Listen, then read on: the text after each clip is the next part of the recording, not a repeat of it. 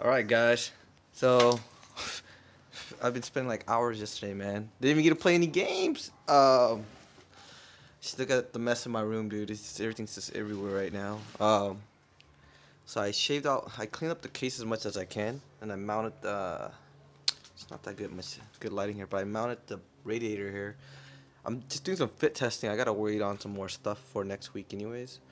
But these fans are freaking orange, man. I want some red ones, but not a big deal. They have red LEDs on them, so I don't really care. The important thing was I finished sleeving these cables, so it's actually not that bad. Everyone always say that sleeving takes up a lot of time. I think sleeving the thin cables like this was pretty ridiculous, man. It took like probably like 15 minutes just trying to feed the cable through this damn sleeve right here, but it looks much more cleaner. And I got the top on the pump, so this sucker's ready now.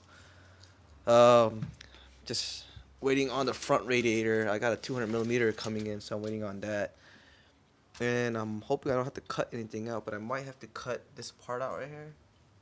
This little notch right here, it might block it down here. I'm probably going to use a Dremel tool and cut that sucker out. Oh, what else, man? So I'm probably not going to be done until next week. Actually, not even next week, because I'm going to Vegas next week. So probably the week after.